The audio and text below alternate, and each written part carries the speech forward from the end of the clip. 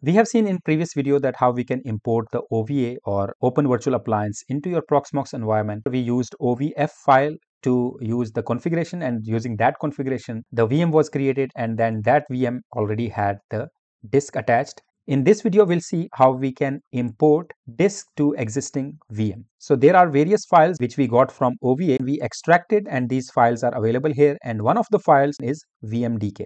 It could be any file format, it could be VMDK, it can be QCOW2, or it could be even raw disk. So depending upon the type of virtual machine that you have exported, I'll create a new virtual machine.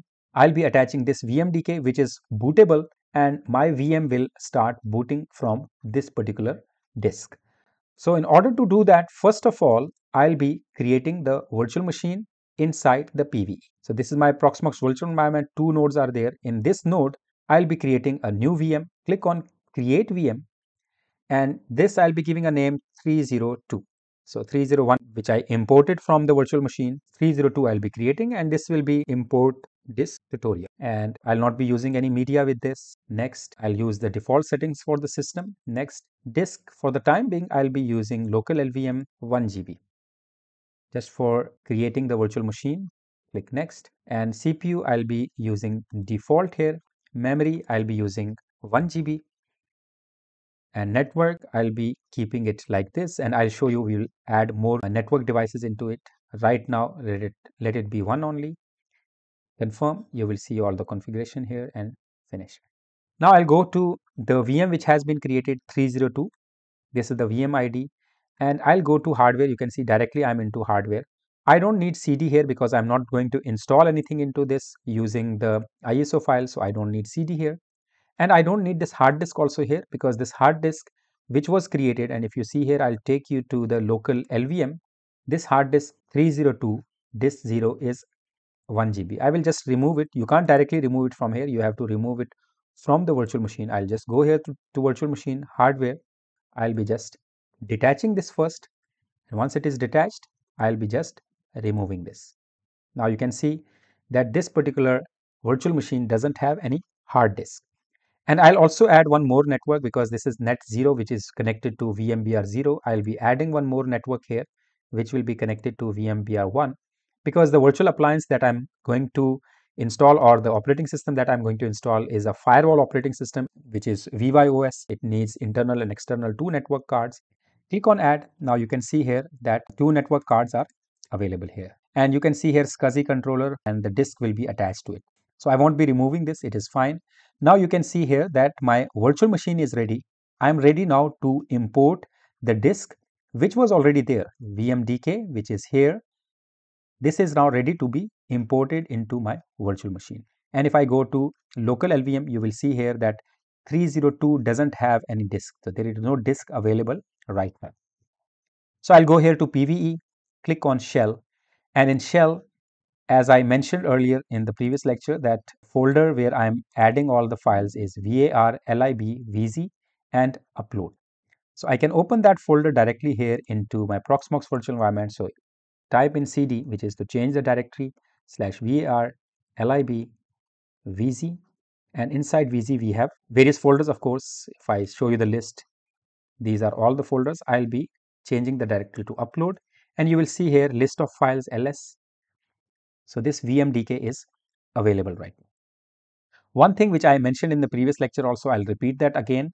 The storage that I'm having right now, internally it has two. One is local LVM, which is LVM thin, and it supports the disk images and containers. Of course, in TrueNAS also I can add disk images and containers if I want. So for example, disk images, I can add the disk images, and which will support multiple formats. But if I add any disk image into the network storage or into any external environment, it will be very slow. In order to have a better performance, we must create the disks within the local network. And if you are having the SAN storage, of course, that is a different story. Now for the home lab, local LVM will be used, and this local LVM will support, of course, multiple formats depending upon how you have done the installation. There are 3 different formats which you can create. One is RAW, one is VMDK, and another is QCOW2. These all are having different features, and I have explained all of that in the video, which is then the link is provided in the description, where you will understand that in which scenarios you should use which format. I'll be using RAW format because RAW has a better performance better speed. And right now also my storage doesn't support any other format. If I go here to 302 machine and if I want to add manually a hard disk for this, and I'll choose for example local LVM, you can see here that the format which is locked is a raw disk RAW. So it doesn't support any other format as of now because of my configuration for the local storage. And if I show you TrueNAS, of course, it supports all other formats also, QCOW2 and VMDK. And I'm not going to, of course, create from here. I'm going to import that disk. So now enough theory. Let us go practical and we'll import that disk, which is already there in the folder called upload. And I'll be importing this VMDK into 302 machine, which is just created. And you can see here, import this tutorial. And I'll be importing that into the raw format. So let's run the command here. We'll be using qm import disk. So import disk is the command which will help you to import the disk. And where we want to import into 302, which is the VM ID. And from where we want to import, of course, we already have the path defined here. We are already into that path and our commands are running in this path. So we don't need to mention the path again here. We are into the same directory. And from this directory, we want to import this particular disk. So this is the VMDK. I'll simply copy this and paste it over here, or you can type it by yourself here. We have mentioned that import the disk into 302 and this is the disk.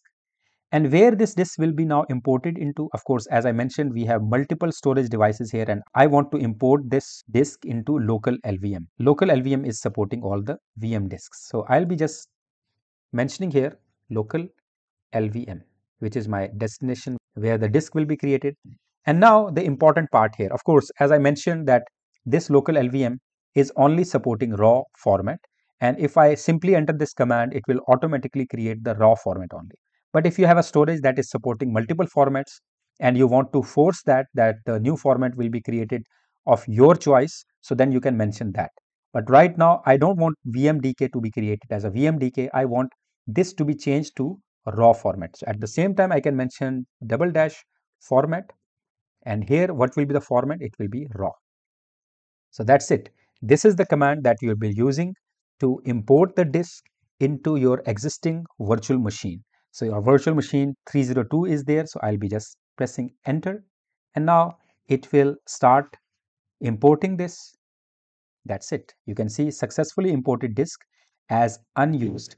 And if I go here to disks, you will see here 302 disk is now added, which is 10.74 GB. So what we'll do here now, of course, this command has done its job and we cannot simply run this virtual machine because right now the disk is added, but disk is not attached. It is unused disk. If I click this hardware, you can see here unused disk. It has not been added into it. So I'll be double clicking this and now I'll click on add. Now the disk has been linked here. You can see local LVM, the disk is already added to it. Right now, we have not mentioned that virtual machine has to boot from this disk. So how we'll do that? We'll go to options and click on boot order. And now you can see here, these are multiple devices from where the system is going to boot. You can see here right now, it is trying to boot from network and we don't want that. We want to boot from the SCSI and I'll disable the network, bring to the top. Will of course do from here only and click on OK. Hard disk is ready. Now we are ready to start this machine. I'll click on console and at the same time I'll start this machine now. Here you can see VYOS 1.3.5 for VMware and without any issues it has started working. And if you see here in the disks in local LVM PVE disk type 302, it is a raw disk format. So this is how we can import the disk. You can import any disk to any virtual machine with the help of qm import disk command and the format that I have provided. I have also provided the list of all the commands in the description, so you can just look at it. Many virtual appliances are supporting VMDK, RAW and even QCOW2. So you are having flexibility of importing the disk. Of course, the configuration of VM has to be taken care of. Now the VM is running. This is VYOS. If you want to know what is VYOS, I have provided the link in the description and I have shown you how we can start using VYOS as your router and firewall to secure your network. Let's move to another lecture now.